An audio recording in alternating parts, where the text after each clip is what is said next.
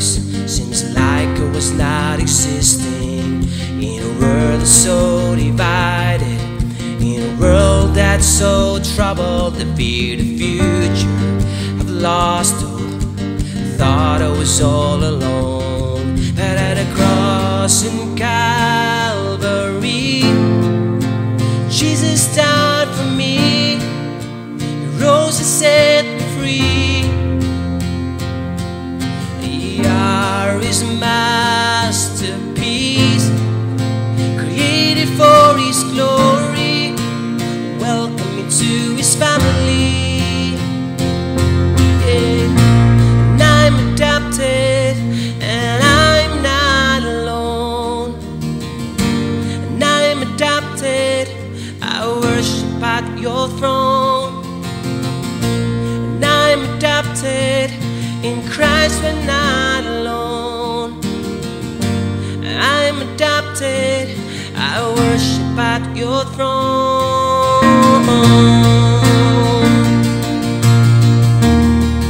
I worship at your throne.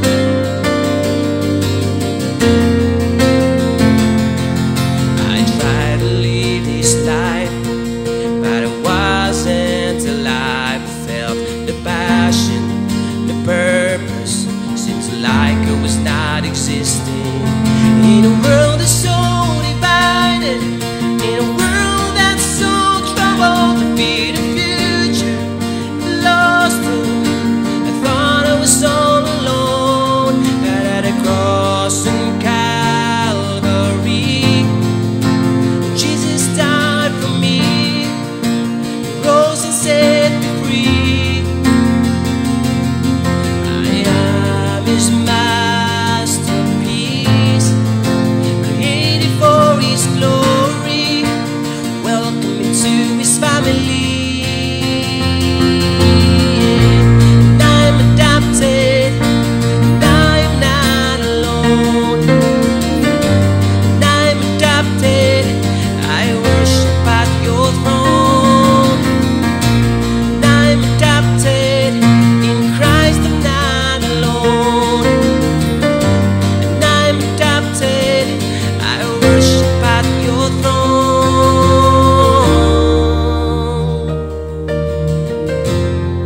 I worship at your throne.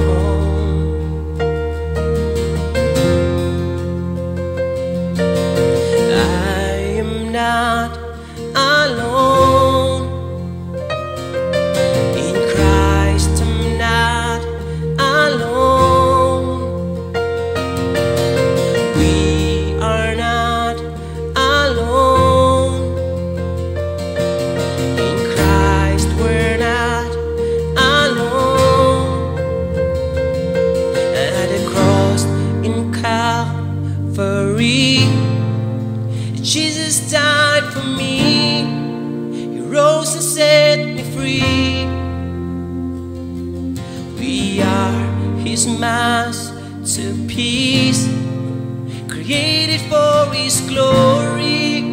Welcome into His family. And at the cross in Calvary, Jesus died for me.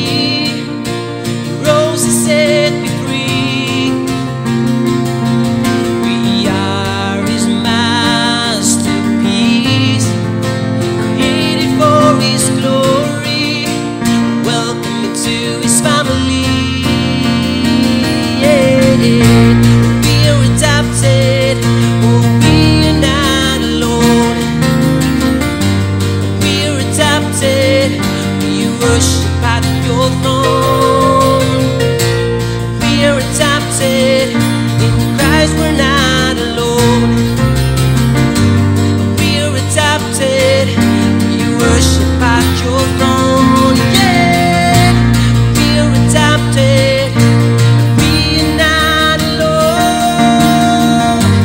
We are adopted, we worship at your throne. Yeah, we are adopted, in Christ we're not alone. We are adopted, we worship at your throne.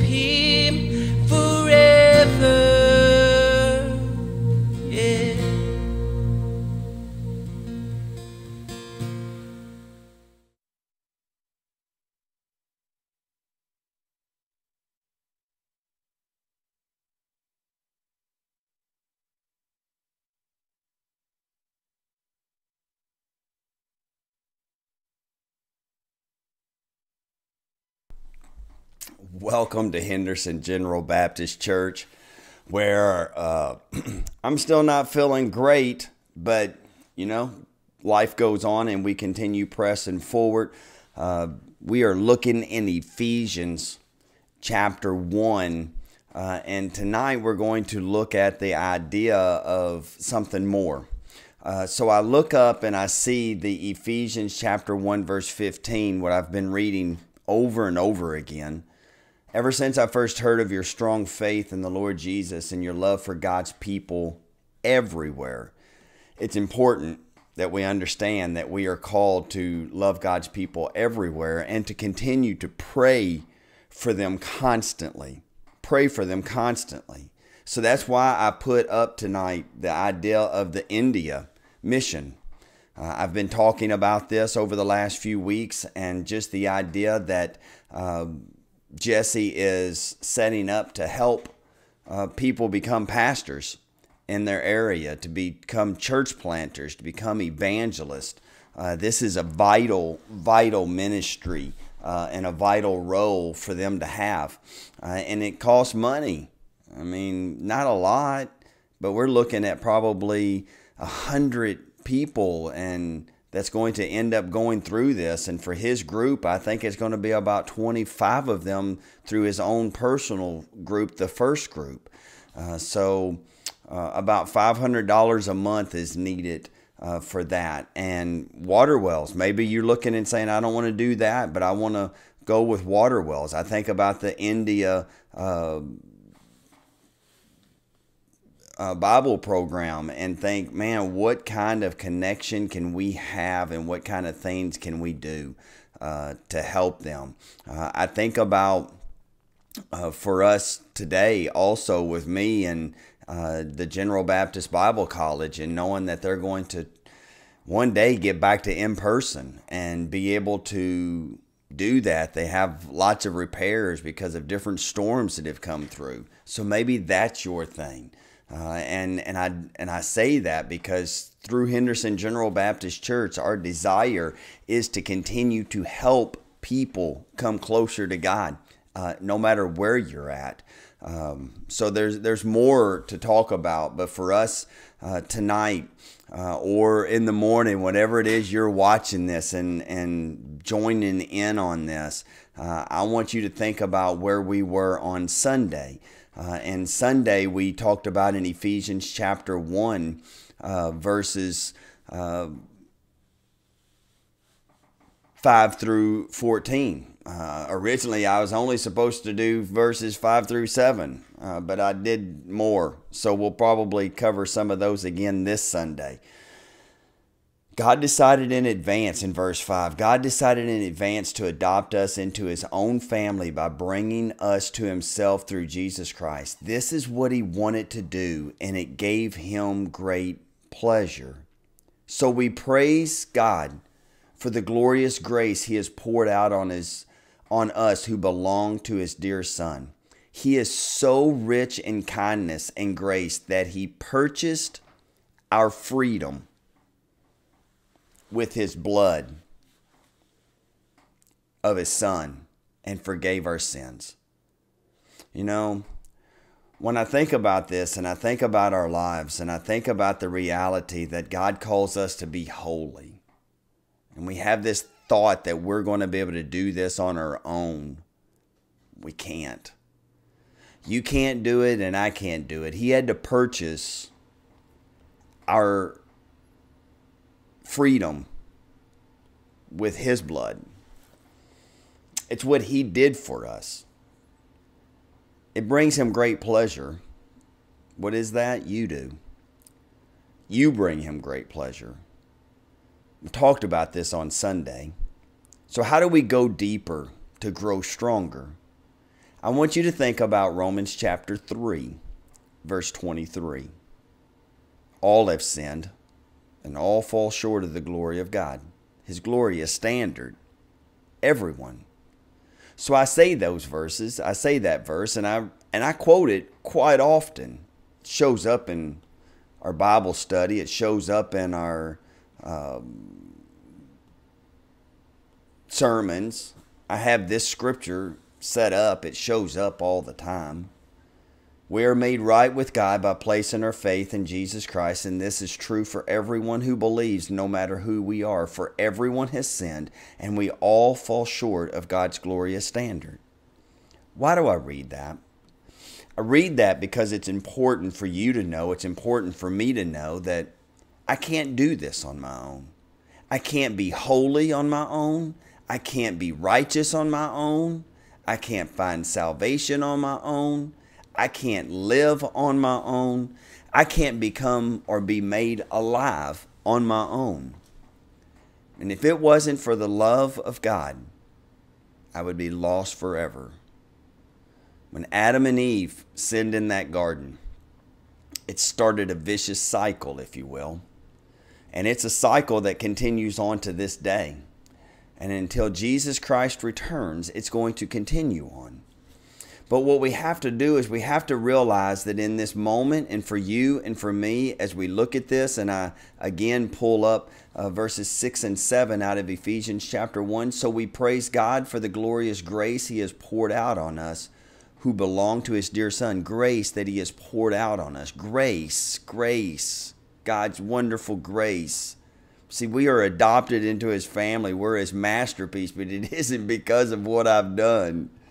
It's not because of who I am. It's not like, hey, that Chad Hensley, he lives in Kentucky. There you go. I'll give it to him. It's not that. So for you, for me, I want you to think about this. He is so rich in kindness and grace that He purchased our freedom with His blood, with the blood of His Son, and forgave our sins. So now we look to Romans chapter 3, and I pull this up, where it says, but now God has shown us a way to be made right with Him without keeping the requirements of the law, as was promised by the writings of Moses and the prophets long ago. We are made right with God by placing our faith in Jesus Christ. And this is true for everyone who believes, no matter who we are. For everyone has sinned, and we all fall short of God's glorious standard. This is a picture of my Bible and how it looks, how I put the markings. I wrote in Romans chapter 3 at the top just so you would know where we were. But whenever I see this in these underlines, how I've made it bigger, I put bold letters and I made it bigger. No matter who we are. See, He purchased your freedom. Yours. No matter who you are. He did it. And it's not by how well I keep the law. It's not how well I do things. It's not how many times I read the Bible. It's not how many times I do this. He did this because He had a plan for you.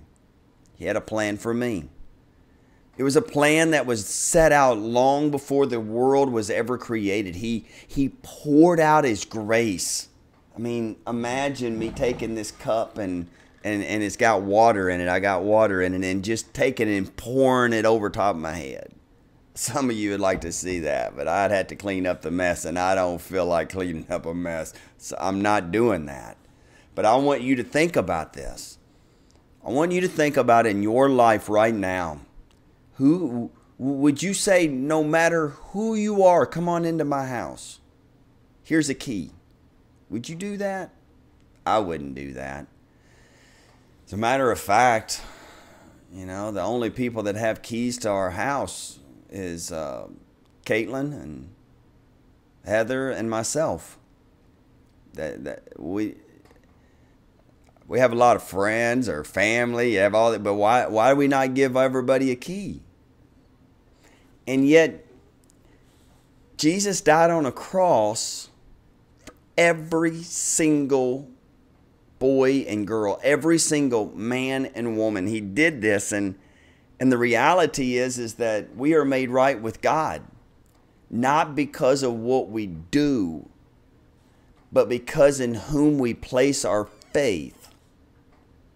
See, when we place our faith in Jesus Christ, the one who purchased our freedom freedom from sin, freedom from hell, freedom from the grave. Yes. See, we're all going to die one day, unless Jesus comes back before then. And when we all die, we all get put in a grave, or we get put in an urn. We whatever it is, you get all these different ways. But the reality is that we're not there forever.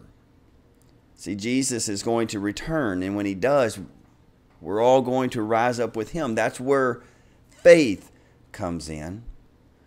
But I want you to see that it's no matter who you are. No matter who you are. You get the key to heaven. You get to go to heaven. Everybody. But there does require that little bit of faith, doesn't it? See, every one of us have sinned, and that sin means that you didn't keep the law well enough to be able to get in on your own. That sin, no matter how big or small we want to think it is, no matter how wonderful we think we are, that sin stops us from meeting the standard of who God is. That's how holy he is, that every single one of us falls short.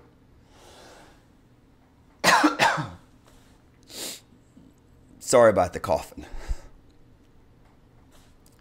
Yet God in his grace freely makes us right in his sight. He did this through Christ Jesus when he freed us from the penalty of our sins. See, he freed us from our penalties of our sins. And because of that, we now have right standing with God. And it's not in how we're going to keep the law. Does that mean that I don't try to do the 10 Commandments? Absolutely. The 10 Commandments are no longer invalid. It's no longer not there. But we realize that God presented Jesus as the sacrifice for sin. People are made right with God when they believe that Jesus sacrificed his life, shedding his blood. This sacrifice shows that God was being fair when he held back and did not punish those who sinned in times past. For he was looking ahead and including them in what he would do in this present time. God did this to demonstrate his righteousness. For he himself is fair and just, and he makes sinners right in his sight when they believe in Jesus. I want you to see how I made it bigger and bold. His righteousness. Sometimes I think we got to just slow down and remember who it is that we're talking about. We're not talking about just any other human being on the face of the planet. There's a lot of good people. But all those good people, they fall short of the glorious standard that God has. His holiness, his righteousness. It is his righteousness that saves us, not mine. See, before the world was created, before it ever began, he had a plan to adopt you into his family, to pour his grace out on you, to pour his love out on you, to pour his kindness out on you, to set you free from sin, from death, to make you righteous. How does that happen? When you believe in him. It's simple. See, we make it so difficult. And then we got to figure out which ones are going to be allowed to come in. Who am I going to tell about this? Who am I going to tell that Jesus loves them? Who am I going to tell? Who is it? Who is it? Remember what it says. No matter who we are. No matter who we are. It's for everyone. Everyone. So whenever we see this and we understand this and we know that we're made right in his sight because of our faith, that we no longer have this penalty of sin, he goes on, and I want us to see this because ultimately we are called to do some things. We're not called to be where we were and to stay there. We're called in that. We're called through that. We're called at that. No matter how far down you've gone, no matter how far you've sunk, He's there. The foundation of your life should be Him. So when we see this and we go on, it says, can we boast? Can we boast then that we have done anything to be accepted by God? No. Because our acquittal is not based on obeying the law. It is based on faith. I want you to see that. Me getting to heaven is not based on what I've done. I'm not accepted by God because of what I've done.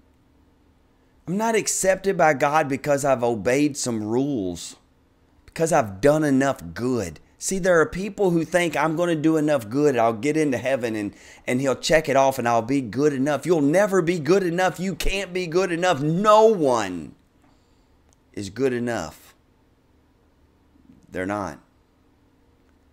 Every single man and woman, every single boy and girl, every person on the face of the planet, according to Romans chapter 3, verse 23, have fallen short of the glorious standard of God.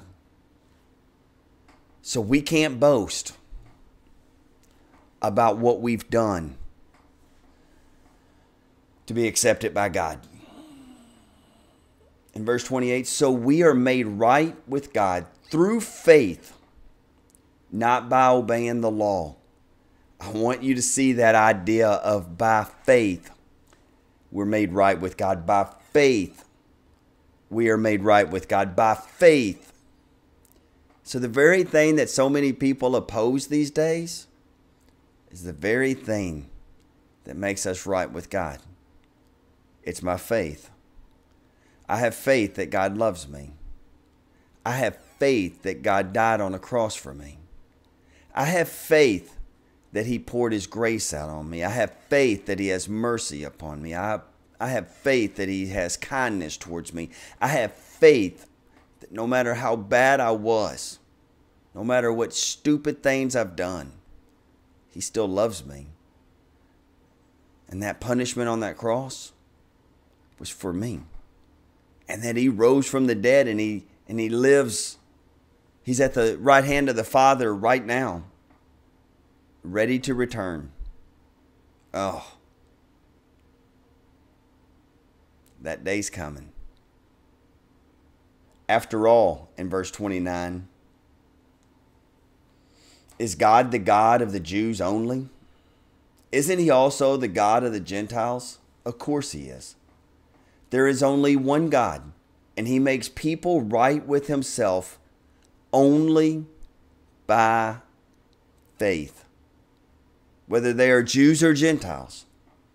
Well then, if we emphasize faith, does this mean that we can forget about the law? Of course not. In fact, only when we have faith do we truly fulfill the law. See, it is my faith that helps me to fulfill the law. Because see, Jesus, He is everything. And when I accept Jesus Christ into my life and I have faith in Him and I understand the love that He has and the love that He is, until I have that, I can't truly understand how it is that I am to love my neighbor. I can't really love my neighbor apart from my faith in God. As a matter of fact, if it wasn't for my faith in God, I wouldn't have much love for my neighbor. I would have love for those who love me and treat me nicely. Isn't that how it kind of works? We're good to those who are good to us. We show respect to those who show respect to us. We are kind to those who are kind to us. Eye for an eye. You ever heard of that? So, as we slow down here for a moment and say a word of prayer, I pray that you remember what this is all about. I pray that you remember that ultimately, verse 5 reads, God decided in advance to adopt us into His own family by bringing us to Himself through Jesus Christ. This is what he wanted to do, and it gave him great pleasure. So we praise God for the glorious grace he has poured out on us who belong to his dear Son. He is so rich in kindness and grace that he purchased our freedom with his blood, with the blood of his Son, and forgave our sins. Jesus forgives your sins. Do you have faith to ask him to come into your heart? Do you have faith to ask him to forgive you of your sins? Do you have faith? Jesus says it's just the faith of a mustard seed. And it can move mountains. Lord, I pray that again, as all this sickness is going around and just sticking around this house, Lord, I pray for those who are normally in person, that I wasn't able to be there tonight. Lord, I pray that they continue to know that they are loved. Lord, for those who have dedicated themselves to continuing to going deeper, to grow stronger online, Lord, I pray that they know that they are loved. Lord, let them know that in no matter what situation comes our way, that it is based upon my faith in you. Lord, help us to really be holding on to and valuing the reality that you are the one who has brought salvation to us. We did not bring salvation to you. Lord, we are not saved because of what we have done or what we do. It is based on faith. So Lord, help my faith build my strength. And Lord, help my faith be reliant upon you. It's in Jesus' name we pray. Amen.